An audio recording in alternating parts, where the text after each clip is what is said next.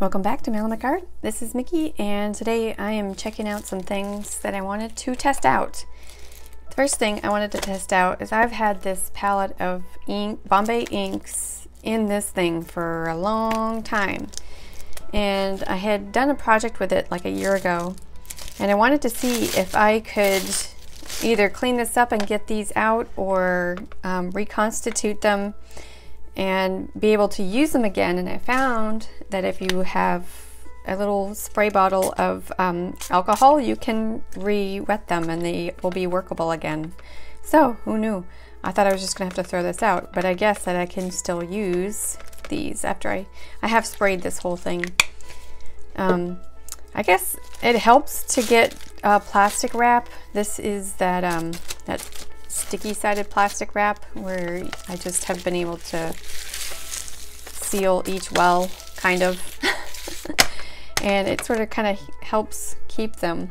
Remember, if you do use inks on your brushes, you'll have to use soap and water to clean them because they don't really clean too well if you use water, because it's a solvent-based thing. So there's like a little test tip number one. The other thing I wanted to do was test out, unfortunately with gouache, there's no solution to getting these to not crumble. And you can add, I've got stuff over here. You can add glycerin to them and honey and some gum arabic, and it will help, but they'll not always work. Like all of these do have glycerin in them and honey as well, and nope, they still crack. So the choice is yours if you want to, deal with it or not. You could just use them right out of the tube. I used up the tubes and threw them away, so this is what I have left of my Holbein gouache. I did buy some Lukas gouache. These are on sale now at Jerry's Artarama for like $8 for 12 of these tubes. And as you know, I've been talking up Lukas quite a lot, and I had recently bought and reviewed their 1862 watercolors, which I love. They're all in here somewhere. And I think there's I bought like 12 or 13. But this is considered the student and the professional grade. I believe there's just more in the tube, so I would just try the student. I'm not sure if there's an extreme difference, but just my first view of them, I'm noticing that I have, let's see, all of these are light fast. This is not light fast. Well, not as light fast. These are considered good, good, good. And I kind of wanted to find some yellows that are a little bit better than good. And there's a yellow ochre. It's quite a good selection. You get a white and the dreaded black, which is unfortunate. But for $8 to try these out, I don't think that's a bad deal. I'm not sure how long this deal is going on there. I would just go and grab them real quick. You can get free shipping if you order stuff there, totaling $35. So I do that every once in a while. I've stopped buying stuff. This is from Christmas.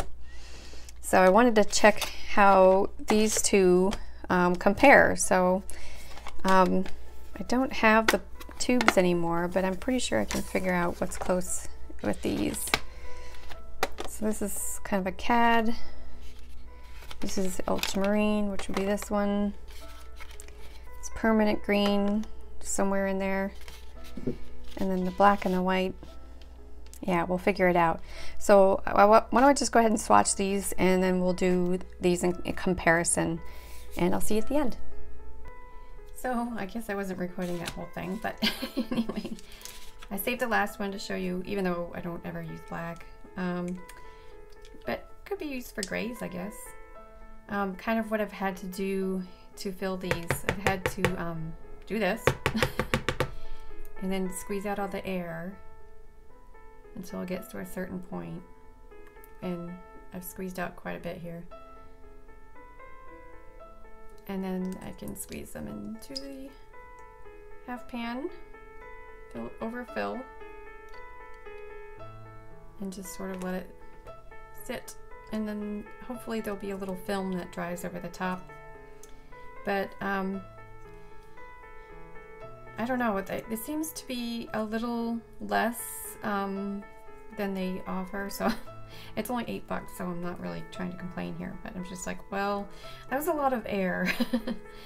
But after looking for the pigments, I couldn't find them at first. I was like, where the heck are the pigments on these things? And then I found them under this little lip of paper here. So they do have pigment numbers, and then they have opacity and light fast information, and it looks like the blue wool scale between 6 and 7 and 7 and 8, so they do them in the blue wool scale. Anywhere from 7 to 8 is best in blue wool scale, and 1 to 2 is worse. So they're saying that even the ones with the 2 stars are still pretty high up there as far as light fastness. So yeah, let me actually do a time lapse for real this time and show you the swatches.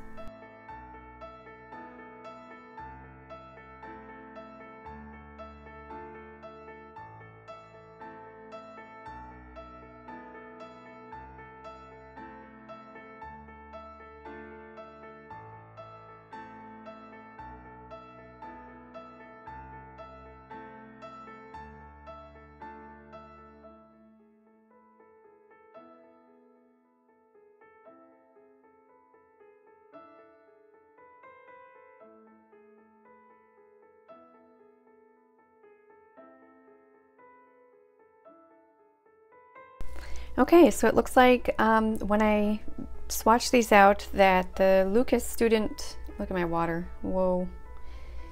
The Lukas Student Gouache is more of a opaque watercolor than it is, you know, a good gouache. Burnt Sienna, it came out really opaque. I had to do another layer of yellow ochre. These are all one layer of pigment on this side, and these were actually from these wet half pans. So I'm thinking there's some things that I can do with this student grade gouache that's more watercolorish techniques, which it makes my gears turn. Comparatively, I would say that of course you are buying Holbein gouache for the pigment, because it just, you know, it completely blows the Lukas Student Grade out of the water every single time.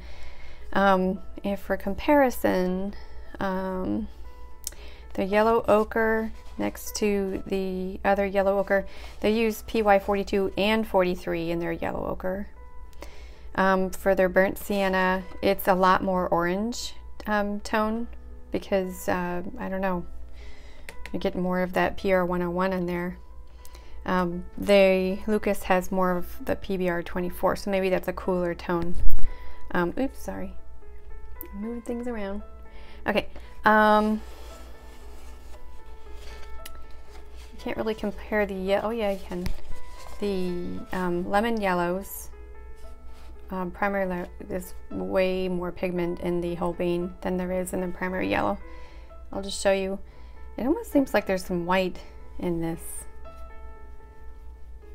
but it comes off really translucent. I mean, I'm not even covering up the black lines there.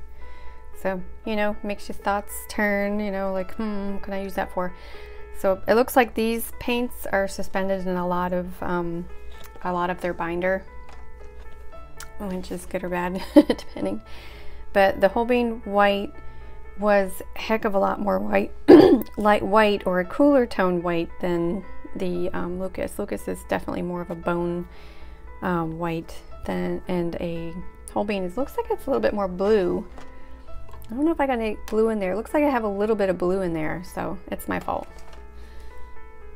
Let's see if I can get a better swatch now that I know what I'm doing, or what I'm seeing. So yeah, the Holbein gouache is way more white. So, yeah. So I wanted to test these out to see how well the student gray did next to the gouache, and I've completely learned a lot. I like that they offer the primaries of lemon yellow, magenta, and cyan though. So, but I mean, Holbein gouache blows them out of the water. I haven't tried any other gouaches but these, so let me know what's your favorite, and let me find something else I can show you. So I have a couple last tips and tricks, and the first one is whenever you see these, grab one because it's an instant palette. Like you can squeeze paints into these, and then on the top you have it like a mixing area. So don't throw these away, use them for a little travel kit.